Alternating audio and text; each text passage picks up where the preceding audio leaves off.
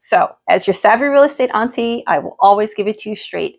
And yes, I alluded to the fact that I think haunted houses are real because in my 20 years, I have actually had multiple occasions where things can't be explained. But I'm only going to share 2 stories because I don't want to violate anybody's privacy or make anybody feel, too weirded out about certain homes. So we already established that in New York, you don't have to disclose that someone in the house, but it is always best practices if asked directly to acknowledge that. So what has happened to me?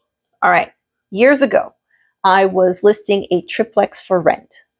And my stager and I were preparing the home by, moving things around, getting ready for pictures and video. And we noticed that whenever we moved certain particular items, little decorations here and there because we wanted them to be established in another room or space, that someone kept moving them back or hiding them, sticking them in a cabinet or a cupboard, or even moving our water bottles. We were home alone in the property. My landlord wasn't there, neither was his child, and there were no other people present besides me and my stager. And we were together at all times, moving things around together. So neither of us could have taken, the little trinket box that we wanted to put on the mantle and hide it in the cabinet. Wasn't either of us.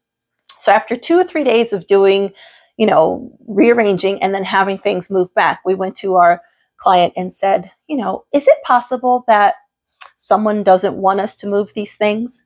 And that's when our client told us that his wife had passed away, not in the house, but she'd passed away suddenly on a business trip. And some of her cherished items that we wanted to, highlight in one space and move from another were very special to her, and that she didn't like it when they were touched. So what did we do? We actually ended up speaking to the energy. Okay. Like, no, I'm not a medium or anything like that. But we did speak to the energy and asked permission to move the things. And after we did that and explained why we were moving them, then the items stayed where we put them in the in the kind of like new position for staging purposes. So it was a little bit scary, but mostly just kind of exciting to recognize that there was energy there, and that we did make, a positive difference because we spoke to the energy and got permission. But yeah, it is possible, at least in my experience.